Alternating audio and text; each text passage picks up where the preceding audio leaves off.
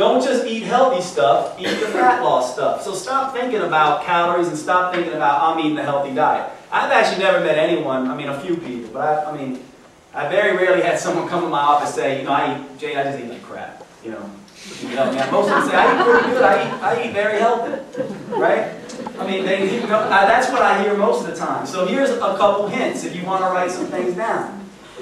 These hints right here will make a huge difference. In the morning, stop all cereals and go to protein-based foods. Protein shakes, eggs, that kind of stuff. A protein shake takes just as much time to whip up as a bowl of cereal.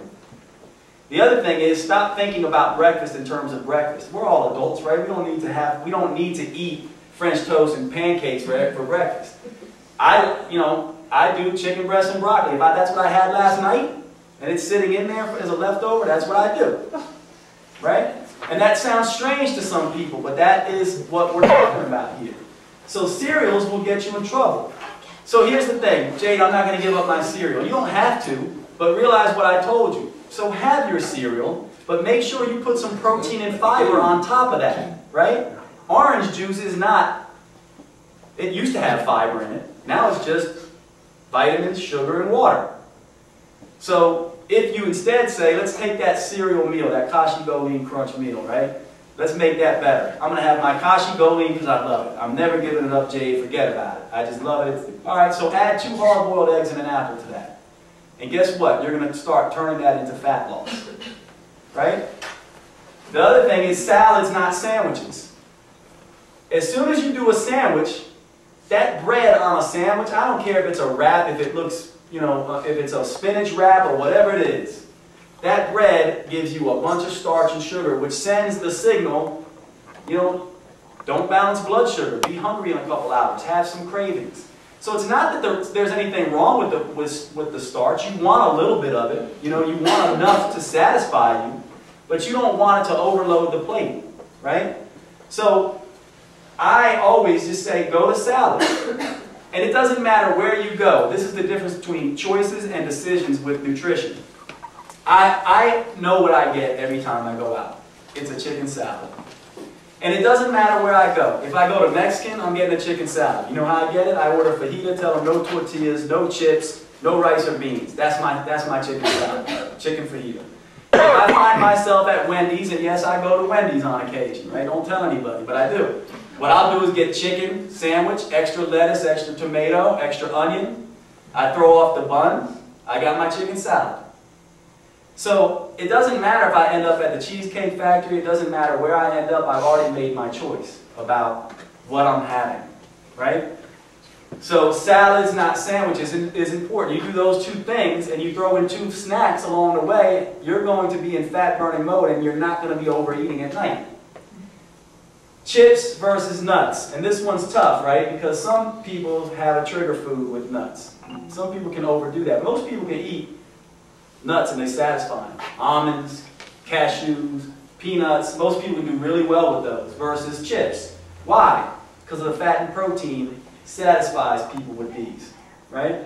But what about jerkies and things like that? So if you're going to think about things for snacks, think about protein bars, protein shakes, right? Fiber-based foods without a lot of sweet in them, like apples and things like that. Celery and peanut butter, handful of nuts and an apple, that kind of thing. And then really working to avoid the trigger foods. That's the difference between weight loss and fat loss. That's the big difference. So here's what it looks like, and I'll drive it home for you one more time. Golden Corral, okay? I just want you to picture the Golden Corral meal and walk around, right? And watch what you get and watch what everyone else gets at a place like that. Pay attention to it next time you find yourself. What you're going to see is starch on top of starch, on top of potatoes, on top of macaroni, on top of white yeast rolls, on top of rice, on top of wraps. You're going to see all this white food, right? And then you're going to see a big piece of fatty meat, right? Fried chicken, big fatty steak, something like that. And then wedged between all that white stuff and all that fatty meat is going to be a few green beans. That's what we do. Instead, it should look like this. Broccoli on top of salad, on top of green beans, on top of cauliflower. a piece of lean steak, fish, chicken. And wedged between all that green stuff and that lean protein is a little sliver of starch white food. That's a big difference, and that's the difference between weight loss and fat loss. So you can take two ways. You can be, I'm going to eat as much as I want, eat all that green vegetables, eat a big piece of protein, have a little sliver of white food, or I'm going to have all that white food on a smaller plate. Right? And then I'm going to get home and eat a continuous meal because I was not satisfied. So eat more of the right things. High fiber, high water, high protein. Really eat preemptively, 2 to 4 hours. Never let yourself get hungry. And then there's certain things that you want to minimize, and not because they have some inherent evil quality. Carbohydrates are not evil. They give us energy. They're good for us. It's just that most of us are eating 80% carbohydrate. That's the reason why we should reduce them, because we are overdoing them to our detriment. And we're not balancing them with the other things. So you don't want to go on a low carbo, no carbo diet. What you want to do is eat enough carbohydrates to satisfy you so you're not craving sweets, but not so much that you're, hungry all the time and want more of it. And that's different for everyone. We call that the carbohydrate tipping point. So that's why we talk about having bites. Start with bites. If you don't like thinking of bites, think in terms of, cups or a half cup here or there or something like that. But you don't want starch to be the center point of your meal. That's why cereals and sandwiches, if you really want to live the fat loss lifestyle, that's why cereals and sandwiches don't have a place. That's the reason why. And then one time, look, food is just, food is fun. Love food. I come from a big Italian family. That's my father makes the most amazing Italian meals. So I love food just like you guys. Wine, all that stuff. So one time, you can't not enjoy life and enjoy food. I always say 1 to 3 reward meals, depending on where you are on your goals a week, where you eat as much of and whatever you like. But the rest of the time, you have to pay attention to these principles. And that really is kind of the breakdown of the fat loss lifestyle.